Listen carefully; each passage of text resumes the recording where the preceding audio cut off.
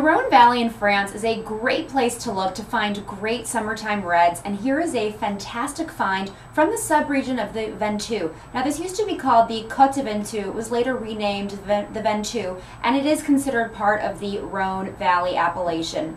Now this wine is made of 3 grapes that you see growing a lot in this part of France.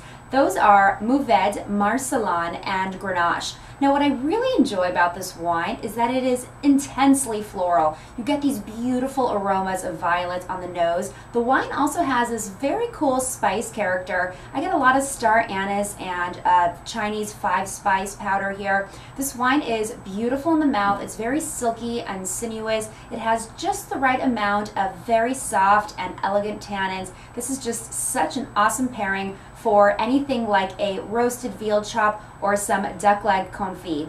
I'm Etty from the Plonk Wine Club. Cheers.